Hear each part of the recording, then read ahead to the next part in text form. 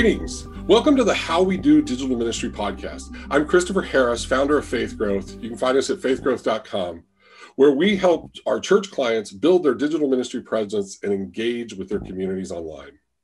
On this podcast, I have a conversation with a church leader and ask them to share how they do digital ministry in their community or their context. Today, I'm talking with Paul Schmidt, the owner and creative video strategist for Duece Media. Paul, please introduce yourself and tell us how you do digital ministry.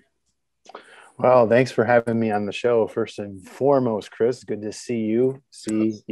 Yeah. But to just to follow up what you just said, I am the owner and creative video strategist for Duece Multimedia, and we do a ministry digitally in several different ways.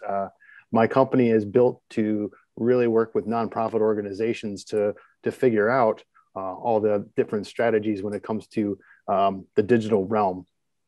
And that specifically includes video, live streaming, and podcasting. And so with that is my background. And that is what we've been really faced, especially in this pandemic year. We're still in the pandemic. Let's not, dance around that. We're still in it. We have not gotten out of it. So that is where we find ourselves. So so that's where we're at. Cool. Well, yeah, kind of speaking of the pandemic, there's no way around that. Like you said, the church went online and caught up about 10 years, 10 years worth of technology in the last 12 months, which has been awesome to watch. Have you seen, I like to highlight, really good examples of digital ministry. What is something unique or something special, surprising maybe that you saw this last year as far as digital ministry is concerned? Well, I'm not sure it's surprising in general, but surprising for a lot of maybe the church audiences was the amount of viewership that they were getting. And I think take for instance, my church. I attend Bethlehem Lutheran Church here in Lansing, Michigan. When they started doing the live streaming aspect of it, before we were asked to not be in the church at all,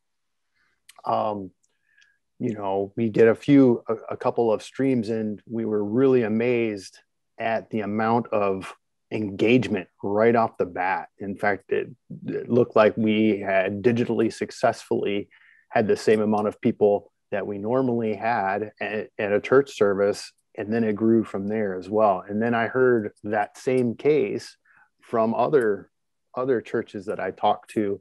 So I think that was the big thing. And that's actually something that's bled over into other realms when it comes to the live streaming aspect and the Facebook Lives and all that stuff. I think that's a situation that we'll probably talk a little bit more in depth about it later on, but I really think it's a moment where you can't ignore that type of reach and that type of audience engagement because you are really reaching and touching people where they are at. And they could be in Florida and discover your service there and vice versa, and you're able to find that message that you're looking for, that community on the fly. I mean, it doesn't have the same as face-to-face, obviously, but you still have the ability to not have that feeling of not being a part of a community when you can just dive in virtually and experience something for the first time and see what you like.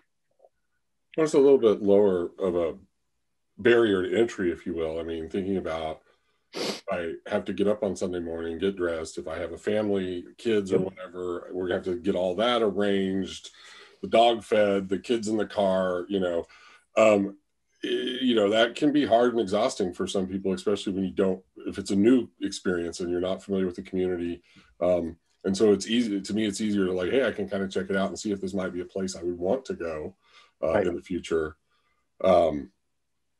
That's it. I mean, I've been excited as well with the amount of viewership and just kind of like this opportunity to reach these people that, I mean, some of them are your own members because we couldn't be in the building, but some of it is, you know, like you said, people from around the country. And and I also like that, you know, I've said for a long time, the church produces a ton of content. We just have always said, come to us to get it and receive it, as opposed to now it's like, hey, we can put it out there and begin those relationships. So tell me, you know, I know you've worked with a few churches. I mean, what, as far as if they want to do some more live streaming and some engaging video like that, what, any basic tips that you might have for them? Because I know video is your thing. For people that don't know, I mean, Paul, you know, we're both a member of the ELCA, and Paul has been a volunteer in the ELCA in many different levels, helping with video, from anything at our huge youth gathering we have every 3 years to the ELCA Youth Ministry Network, and lots of other places has he been involved with helping with video. So I know you're one of our leaders in the church in this area. And so what tips might you have for, you know, churches as they're getting more creative with video, or individual congregations, I should say? The tips really revolve around, it's really a broad range, but to narrow it down is just really diving into, first and foremost, just trying to get used to being on camera and understanding that and addressing the camera appropriately. Because for the simple fact is, you getting used to that at this point in time will carry over, because we probably our churches will probably think about doing a hybrid situation. And so making sure that that you're just as engaging in person as you are online, and vice versa, is really about, because you're reaching a wider audience. So you really got to get into that mode of really talking directly to that camera, talking to, you know, that way you don't lose that. I mean, I know that I'm talking in a situation at this point where everything is virtual, but carrying that over for when we do have more regular in-person events, or in-person services, because for the simple fact that this situation is not going to stop, and you don't want to lose that momentum that you have built due to what I just talked about in a little bit about that reach. You want to make sure that you still have that type of feeling of engagement with your audience, both live and virtual. That's one of the biggest tips. To don't drop that. In essence. So well, I think that's a good tip, because I mean, I'll tell you something I'm concerned about. So during pandemic last summer, a friend suggested I go check out her church's online worship, because she thought they were doing it well, which they were doing it so well that I kind of said, that's my church now. And I've been attending a church that is in New York. I'm in Dallas, Texas. So I've been attending a church in New York City for the last, 3/4 of a year. It was sometime last summer when I first popped up, and it's been a good fit. But New York's requirements have been, you know, like they can literally have almost nobody in the building together. So they've been live streaming from home. And they have one person at his house kind of producing. But, you know, you talk about that intimacy of the camera. I mean, yeah, like I'm always 2 feet away from whoever's speaking. They're always looking right at the camera, and I know they're talking to me. And I am a little worried if they go back into the building there and all of a sudden this camera's way back here, are they going to forget about the camera? You know, how? And so I think that's a very good point. We got to, you know, start looking at that camera as like, it's not just this weird little box. It's multiple people, you know, and maybe in some cases 50s, tens, if not hundreds of people that you're kind of talking to, and you're going to have to interact with it as well as whatever may be right in front of you. So that's, I don't know that that's going to be easy, but that's going to be our challenge. You're right. An important challenge. And that's the other thing is like another thing that folks in the church realm will have to think about is creating new positions that are more media based. In other words, like you just said, they had this church that you're working or attending, quote unquote, attending. They have somebody who's producing at home while somebody else is doing the content, having that media producer as well as a camera person to maybe make sure that whoever should be addressing the camera is addressing the camera. Those are extra positions, whether they're volunteer or paid staff, that have to be thought about as part of the crucial aspect of having, a live / hybrid / virtual situation with your church services. So these are crucial positions to help the pastor, because the pastor has to worry about the content. And that's what they should be focused on. And so you have this team of people that can help. I mean, every situation now, whether it's a business, nonprofit, church, and so on, are going to become media companies officially. They should have always thought about themselves as a media company, but this is officially their jumpstart, or however they want to look at it, their venture into the realm of the 21st century. So all these tools have been around. All of them have been around for years upon years. So now it's time to really take that into account and understand that, you're going to be, that's why there's words like channel and broadcast and all these other things that are parts of the internet ecosystem now. And this is what the folks that built these tools are talking about. And so, so it's really not new, but at the same time, I understand that it's new to certain organizations and stuff like that, but you gotta embrace it. Yeah. Tell me a little bit about where's somewhere, I mean, I don't know. I mean, I love, to me, I'm always looking for the hope in situations. And so as we embark on digital ministry, and we may have some stumbles as a church, where do you think we can find hope? Or where do you think there is hope in digital ministry for the church? Well, I think, I kind of prefaced it at the beginning, is the fact that you have this reach, you have this broadcasting soapbox that you can put out into the ether, and it allows people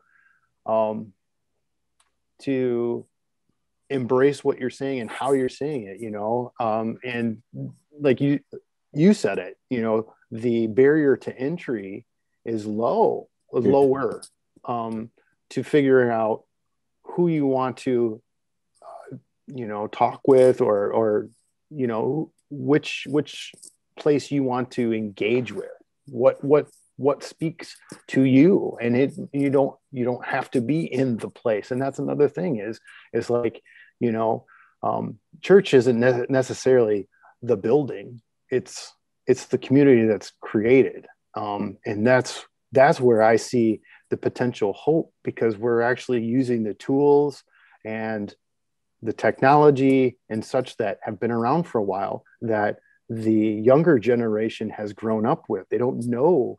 Mm-hmm. I mean, the kids going into college now don't know a world without YouTube. And so, and now there's other aspects, and it's just embracing all that to be able to not just use it to reach the young kids. It's not about that. It's about the communication and the conversation that you're trying to say and trying to do. And that's where I see the hope in, is the fact that your messages doesn't have to be different. It's just a new way of displaying it. Yep, exactly. Yeah, because it's like for probably too long, even though our theology teaches us different, we've thought about the building as that central hub and that is the church. And this really is helping us decenter that idea and get back to what we actually teach and proclaim, that the community is, the church is the people. And this definitely helps us see that and helps us connect with more people. So I like that. So, we were talking a little bit just a second ago that it might require some new volunteers and different roles and everything. What are a couple of those roles that churches should be thinking about right now, that they, what new worship leaders, if you will, that they may not have in place or haven't worked with before? What are a couple you might that you suggest they consider adding? Oh boy, I don't even know where to start. I mean, you've got to have, obviously somebody who can run the live streams as a producer or a technical director, however you want to put it. And then you obviously will have to have at least a camera person or somebody working the camera. Or that can be the same person, because there's some churches that have mechanized camera systems that go into a device that goes to the live streaming. I don't want to get super technical on this. I mean, people can email me to ask me more technical questions on that. That's fine. But I mean, you can email him and get more technical answers. All right, I'm sorry. Go ahead, Paul. I talk about this stuff all the time, so it wouldn't be any different anywhere else. So, I mean, those are a couple of positions right off the bat to understand that, as well as, for those that use presentation software, Media Shout, stuff like that, having that as another position, as well as, maybe having somebody on staff that's beyond the soundboard person that can help with, podcasting and developing that, and having a digital or social media or digital media person that handles the some of the YouTube uploads and all that other stuff. I mean, these are things that have to be really, it sounds like I'm saying, wow, you're just trying to find fun positions. It's not about fun anymore. It's about practicality and, and getting that message out. This isn't about fun. This is how the world moves. These are actual positions that are technically paid in the real world, but you can go through your congregation and find, and it's not just about, let's find the teenager that understands technology. It's not about that either, because these are folks, there's people in these professions. I can speak on that as a professional in that industry that can provide this help for the churches. But yeah, I mean, there's a plethora of different positions that can be filled voluntarily or paid staff. And that's not about, going to your youth pastor and going, hey, you work with young people, here's technology, fix it. That's not it's not the right way to go about it. Because I mean, just because your youth pastor may work with younger people doesn't mean that they're automatically technically apt. That's not fair. Or that they want to, maybe they, exactly. Maybe they know about it, but their gift is totally different. So yeah. No, I agree with that. That's because I hear a lot of times from some churches, we just got to find somebody that knows tech. And I'm just like, well, that always gets the hair on my neck to stand up a little bit, because I think it's more about, you need to set some goals and objectives. And then maybe you'll need to consult with somebody like Paul here outside of your congregation that is a professional that'll help you define the tech you're really going to need. And then you can either go recruit volunteers, because now you've worked with somebody like Paul that helps you make a to-do list so that they can just XYZ this. And then you can teach people that really, I think a lot of times with the technology, especially when we start doing it week in and week out and we develop systems, it is not that hard for somebody that's not afraid of technology to learn. As long as they're not, there are people that just technology overwhelms them. That's fine. We'll find another role for them. But there's some people that is like, I may not know how to do it, but if you show me what buttons to hit when, I'll learn, And so then to me, the church, we're better off, what are some of our goals? Let's find some professionals that we can consult with and, come up with a plan. Then we can go to our team, and that's going to set you up for much more success than if you just said, hey, you're young, YouTube, go do it. And even if that young person is good, what are you going to do when they go off to college? Because you skip the whole plan. You skip the whole planning phase, and you just, you put it on one person, or you potentially set that young person up for failure because they don't really have enough guidance. They may know YouTube, but what do they know about worship leadership? Or what do they know? It wasn't really a partnership. Anyways, we agree on that, as you can tell. It is a soapbox that I get on quite often with churches. Just like, yeah, the young people can do it, or we just need to find somebody that knows tech. Yeah, it's true. Well, it's true. It's hard. Tech, like as a professional yourself, you know that tech is like this huge spectrum. You know what I mean? It's like, yes. I know a ton about websites, but please don't ask me any of your IT questions. I don't know anything about it. Well, I know enough to cause trouble probably about IT. You know, it's like, so it's even tech is a huge spectrum, and there's a lot of subspecialties. So yes, yeah. So as you know, the church has kind of caught up to where the world was almost 10 years ago, technologically wise, as far as, I mean, you know, all the video and, you know, YouTube and, you know, the phones have been around for 13 or 14 years. You know, we're kind of catching up there. What do you think the church may, you know, as you dream and think about what's possible, what do you think will look like in 5 or 10 years from now, as far as digital ministry is concerned? Well, I would like to see churches in general have, you know, the live streaming / camera, all that stuff in place, and as part of their whole ecosystem, as part of, you know, because what you can do is really start broadcasting more than one time a week as well. You can also do certain stuff like that. And so I mean, I think that's what I would like to see, is those positions and those, that quote unquote technology in place in all churches, regardless of, if you're going back in person or not. Well, if you're not, yeah, you got to have these things in place. But once you start getting more in person, but just having these situations in which you can build on, because you've already started this journey down the road. So don't just stop and say, okay, I'm just going to plant my flag here and we're good. It doesn't work that way. And so, it's about getting that messaging out, and that's my hope. It's kind of like, now that we've gained this much expertise, how can we use it in another application? You know, how can we keep growing and keep using it and keep kind of pushing into new ways to share the gospel? Exactly. Yeah. Exactly. That sounds good. So I don't know if this is something I heard through the grapevine, through a mutual friend we have, that you might be working on some training or something like that for later this summer for churches. Is that, I don't know if that's something you're ready to talk about. I didn't ask you beforehand, I'm sorry, but if it is something that you'd like to share, I would be happy for you to share with our listeners, or we'll just cut this part out.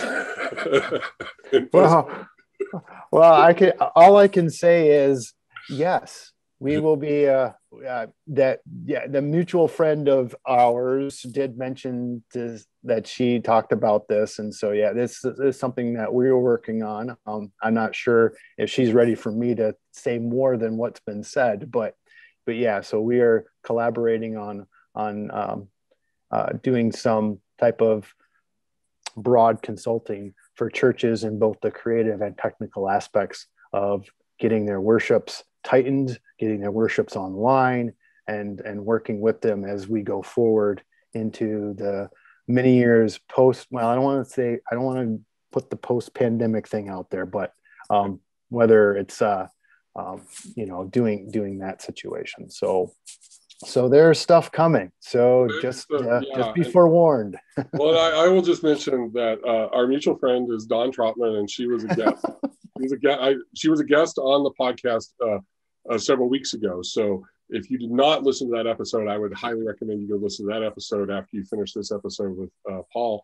But be on the lookout for more for some good opportunities, because between Dawn and Paul, you got a wealth of expertise, and they can really help your church do good in kind of this new hybrid worship model that a lot of us are going to be heading into. So be on the lookout for that. The last I heard is something this summer, maybe. So the launch is coming. The launch is coming. Well, thank you for sharing what you could on that. I mainly wanted you to share because I know it's going to be a valuable resource for our listeners. So, and maybe when y'all get it going, we'll just have to have both of y'all back on together and we'll talk about it. Would love to. I would love to. And it was interesting because, when I approached Dawn about this, we were working in kind of like those bubbles, a tech in a more creative aspect. And I saw her doing it. I was like, Dawn, this is what's happening in my world. How can we, combine what we're both doing? She's like, I love this idea. So we've been working at that. So we are looking to launch in the summer-ish time frame. And so I'm excited to have this collaboration. Well, that is all the time we have for today. So I want to say thank you, Paul, for being a guest on How We Do Digital Ministry. Okay. I'd like to invite all of our listeners to make sure that they follow us in their favorite podcast app or on YouTube. Make sure they subscribe to our channel. Paul, how can our listeners find you online?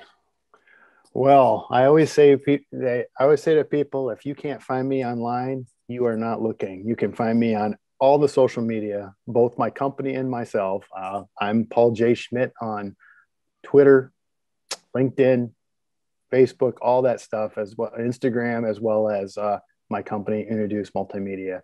And you can see all the great things that we're doing with that as well.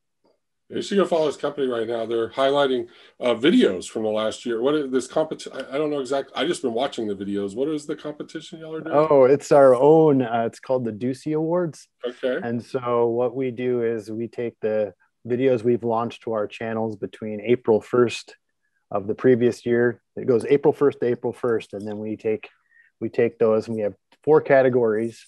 It's most informational, most entertaining, most inspirational, and most outstanding. So a best video of the year. We've been doing it for 9 years. This was something that came up with an intern of mine came up with this 9 years ago, and we've just carried it forward. And so we're in the 3rd week of the votes on that, and we've had some good responses. So excited. I've enjoyed watching the videos as I see you share them. So yeah, you also go follow him online, and you can see the videos that he helps produce with his company. So anyways, I want to thank each and every one of our listeners for listening today. We'd love to connect with you in other ways too. We have a private Facebook group called, imagine this, it is called How We Do Digital Ministry. So you don't have to wait a whole nother 7 days for the next episode of the show. You can discuss all things digital ministry in between shows. In the show notes will be the link. We'd love for you to join that Facebook group and be a part of the community as we learn and grow in all things digital ministry. So once again, thank you for being here, and thank you for being here, Paul, and thank you for listening. Thank you. Blessings to you all.